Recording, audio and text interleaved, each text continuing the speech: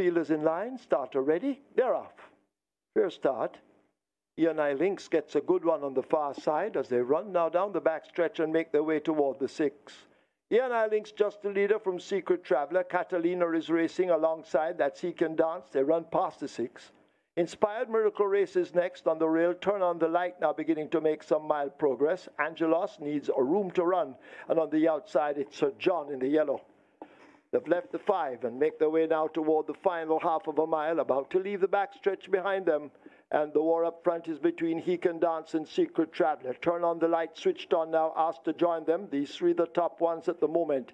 E&I Lynx has faded back. Inspired Miracle racing some 5 lengths off that lead. Sir John in the goal now being pushed along. Catalina races second from the back and Angelos is last.